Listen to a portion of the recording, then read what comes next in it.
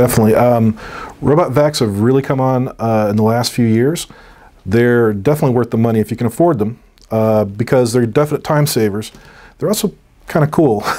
You know, they go around and they actually clean your house while you're not there or while you're there. And they're into things now like they can recharge themselves. They're positioning themselves using GPS type systems. They're mapping out your areas, so it's getting pretty high tech. What this equates to basically is that you're going to get a more effective cleaning area in a shorter amount of time too. So the cycles run a little quicker and they don't use as much battery charge time. So your cleaning area comes down. The cleaning time and all that gets much better.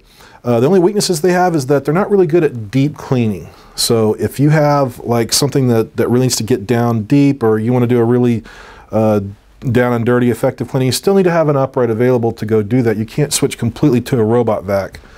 But you will probably use your upright much less than you would normally, and your house will stay cleaner a lot longer. So if time's a big factor and you want to come home and make sure your house is nice and tidy looking, robots are awesome.